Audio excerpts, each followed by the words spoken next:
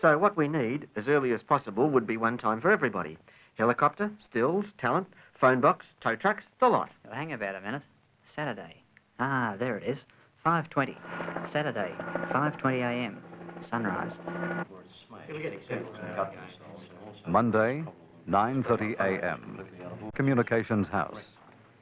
A meeting about a multi-million-dollar problem which advertising may be able to help combat.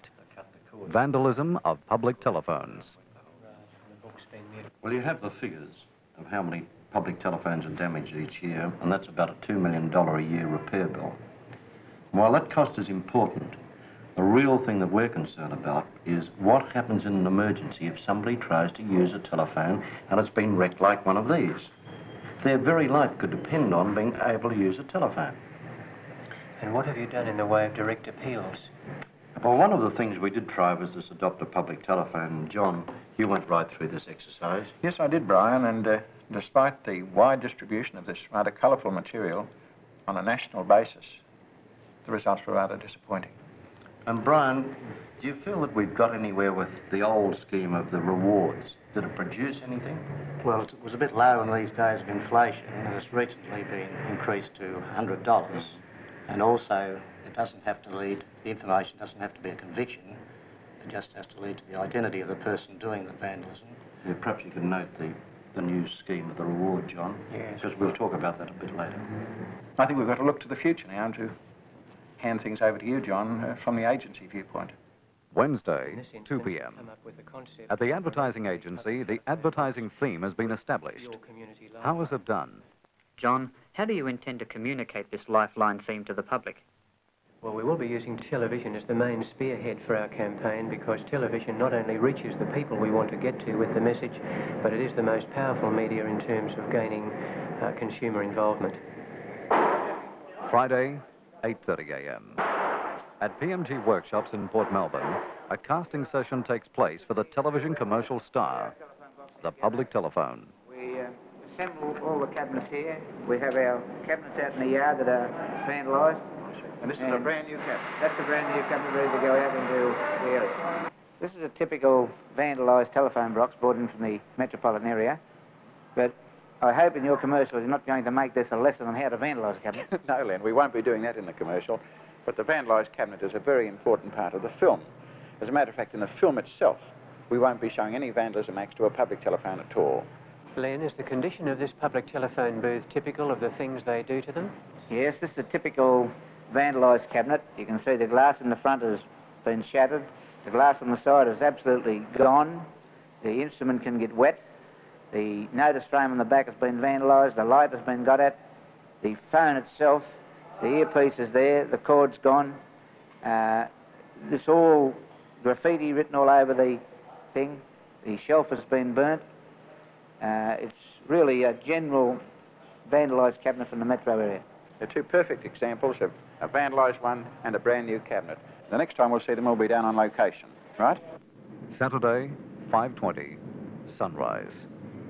The weeks of careful preparation reach their climax in the early hours of this otherwise sleeping morning. After today, much must be done to complete the film.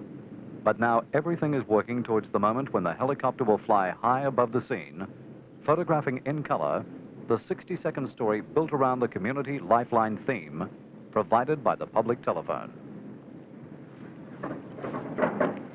Now, your passenger has been thrown out on the road. Yeah. He's a good mate of yours, and your workmates probably. Yeah.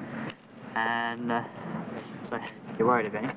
So you throw the door open, run around to Bill. Will be about here. You sort of sit yourself on the road here for a minute, Bill. Okay, he'll be laying down, and you're a bit worried that the guy's dead. Right? Yeah. So you walk over, right, and you stand back. Yeah. All right. And action.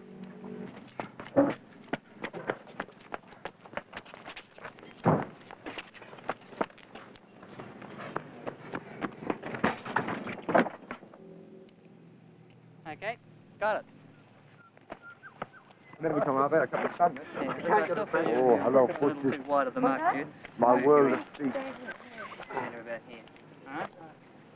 You don't need to walk straight from the car. No. It's like, I'll walk it through. So out of the car, and Who comes straight, comes down there, turning, almost walking sideways. Watching, my and to your mark. As soon as it cranks up, I think we'll give it one more for luck, see what happens.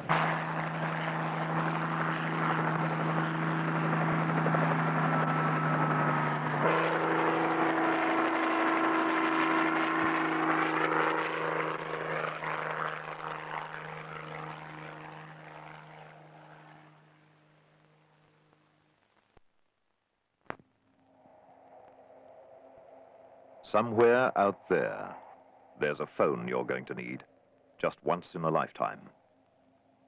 Somewhere out there, there's a life that's going to need saving.